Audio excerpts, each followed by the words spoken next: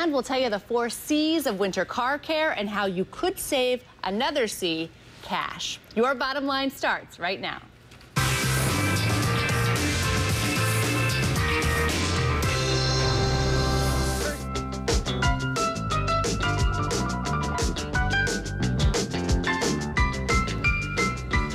Snow, ice, sleet, rain, hail, winter weather, but it causes all sorts of issues for your car. And the last thing you want to do is get stuck on the side of the road in any of these conditions. So let's keep car running smoothly during the winter months. Automotive analyst Lauren Fix is the author of Lauren Car. There are 4 C's. Check.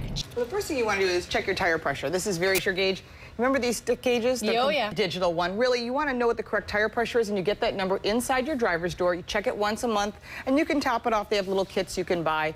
Really, really smart. And the other thing is then pop the hood. Now, you don't have to be an expert, just like a doctor might show you an x-ray if you break your arm. Right. This is something you can see visually. It's very easy to tell that this belt needs to be replaced. That belt needs to be changed. Or this hose is damaged. Right. And if you're still in doubt and you say, well, I don't really know, that's okay. Look in your owner's manual. If you don't have one, the Car Care Council offers a free guide in English, Spanish, and in French. Okay. But the secret is, once you've downloaded or get one in your hands, get an ASE certified technician to do the work. You don't want just somebody to do it yourself because you want to make sure it's done right. The next C is change. That means things like this. Your winter Snow wipers. tires and wiper blades. You want winter wiper blades, or you can use a flat blade. This flat blade will actually be used year-round. And they're about $10 a piece, so really good investment.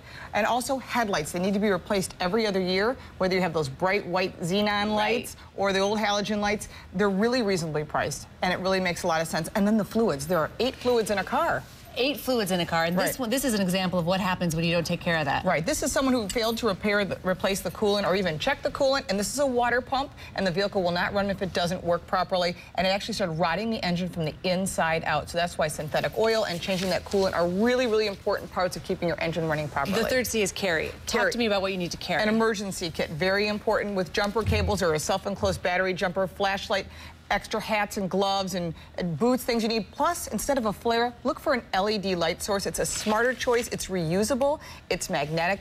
You're stuck on the side of the road, just pop it up on the roof, turn on the light, and people will know you're there, and a tow truck can find you as well. Nice. And the final C is clean. Clean. Very important to clean your headlights. If you've got an older vehicle, maybe 5, 6 years old, you'll start noticing that the plastic on the headlights gets smoky. You need to clean the headlights. You can do this yourself. It takes about 20 minutes to a half hour. And a wax coat will not just protect your investment, but the snow will come off the car easier. But if you do all your basic maintenance, the Car Care Council figured you can save up to $1,200 a year if you do all the basic maintenance instead of waiting for that problem to be something broken. See that, folks? We just saved you $1,200. Lauren Fix just put $1,200 back in your pocket. Absolutely. Thank you very much, Lauren Fix. Thank you.